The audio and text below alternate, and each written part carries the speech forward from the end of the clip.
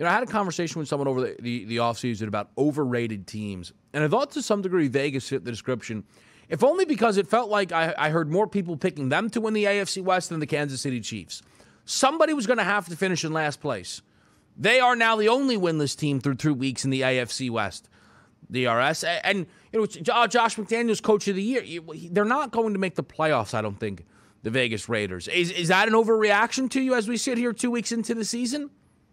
No, it's not an overreaction because I had the same mindset where it wasn't so much about the Raiders weren't going to be a good football team. I thought their offense would move. We know they're going to have defensive struggles. They're just not overly talented in their back seven. But looking at this as a whole, you say to yourself, okay, well, what would the Vegas Raiders have? They play in one of the toughest divisions in football. So if they were hanging around the playoff race, I thought that might have been a great year for the Raiders themselves. But now starting the season 0-2, they're not making the playoffs in that talented AFC West. Not going to help them out here. It's a shame. You got to win games like that. You want to drop one on the road to the Chargers, okay, what did you want us to do? But you can't be up 20-0 at home here against the Cardinals and lose that one. That was devastating.